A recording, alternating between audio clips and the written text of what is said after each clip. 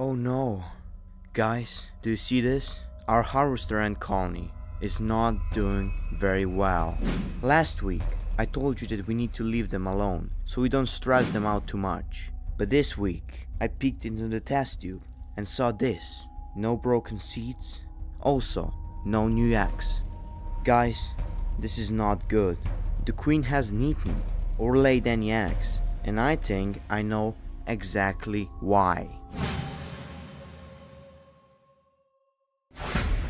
It's really sad to see that our harvester ant colony isn't doing very well. As you may recall, last week we gave this colony their first food, a bunch of chia seeds. And also, as you may recall, they were struggling with opening them. Crushers have no new eggs, no crushed seeds. The situation is exactly the same as last week. But why?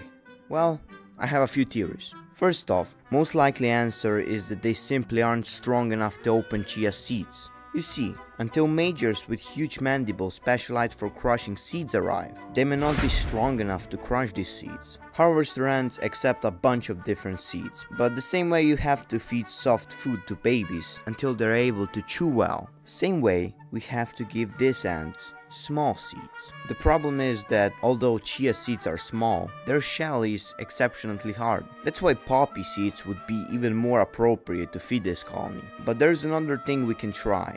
What if we just crush the seeds before feeding them? It's like making smoothies out of fruits. So I tried using a spoon to crush the seeds, but it was proven to be very difficult. There's no way. Even I'm struggling to open the seeds, so I threw them into the mixer.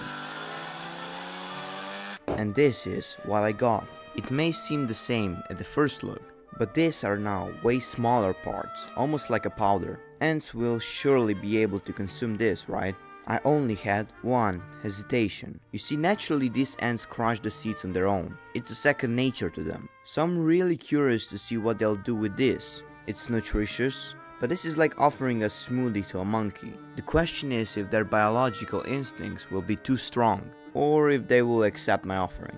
But first, we need to clear out what's already in the test tube. Okay, here we go.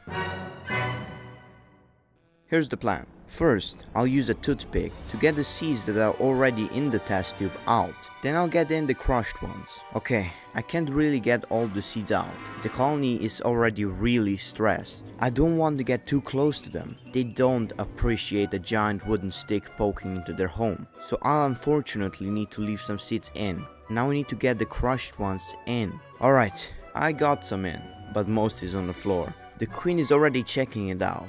Okay. These are some good signs. No way, they are already bringing them back home. Okay, they don't appreciate my presence. Let's leave them and check back later. A few hours later, I saw this. Okay, you can't see anything new at the first look. But look, the queen is eating. And look, no way.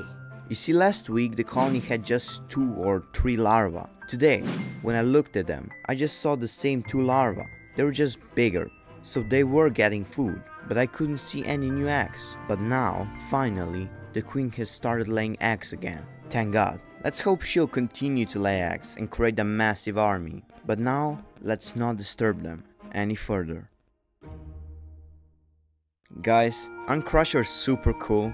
It's so cute that crushers can't crush seeds. Isn't it cute that we have to crush it for them? Spec Creators, aka Planet of the Lizards, thanks for the name suggestion, yet again. Also, if you have any name suggestion for the queen, that'd be great too. Let's hope that crushers start crushing soon.